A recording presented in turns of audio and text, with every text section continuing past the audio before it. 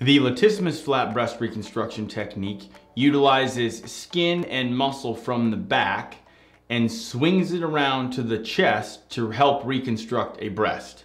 So because the blood flow to the latissimus muscle and the overlying skin enters the tissue in the armpit, the tissue does not need to be disconnected and reconnected to be moved to the chest. In other words, it can be passed through your armpit from your back to your front to add tissue to your chest to help reconstruct your breasts. The downside to the latissimus flap is that it generally does not have enough volume to completely reconstruct a breast. Usually we need to put a tissue expander underneath it to expand it and then replace the expander for an implant, or place an implant underneath it to add more volume.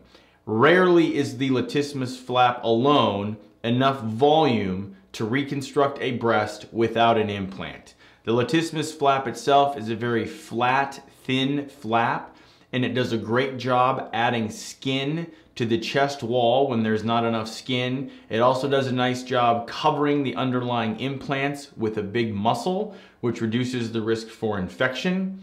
But what it cannot do is add a significant amount of volume on its own. So nearly every breast reconstruction with a latissimus flap does require an implant underneath. The resulting scars from a latissimus flap are a scar on your back where the latissimus flap and skin paddle were harvested. So there'll be a scar on your back which can be horizontal or oblique in either direction, and you can kind of tell me which one you'd prefer.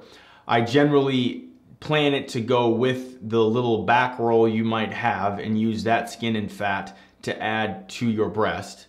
So you'll have a scar on your back from where that was harvested, and then the scar on your breast has more to do with what we start with than anything else. So if you're missing a lot of skin on your breast, you're gonna have an oval shaped scar on your breast where the latissimus flap skin added skin to your chest or your reconstructed breast. If you have a lot of extra in reasonably good shaped skin on your chest or your reconstructed breast, we will need to expose and use less of the latissimus flap's skin, which would then change the scar on your breast. At the time of a latissimus flap reconstruction, there will be a drain in the breast and a drain in your back, and both of them will exit your body around the area of your armpit. The drain in your breast will likely come out in around a week or less if you had a mastectomy performed a long time ago, and the drain in your back may stay in for a couple weeks. You may be wondering, well, do I need my latissimus muscle back there? Am I going to miss it? And the answer for most people is no, you won't even know that it's gone. It is a redundant muscle. There are lots of other muscles that can move your shoulder in the same way.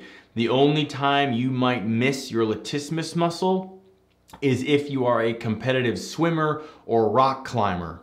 Otherwise, most people do not notice any functional change when their latissimus muscle is moved from their back to their chest. To learn more, check out our website where you can upload your photos and concerns as a virtual consult. You can also check out our price estimator to get pricing information for all the various procedures we offer.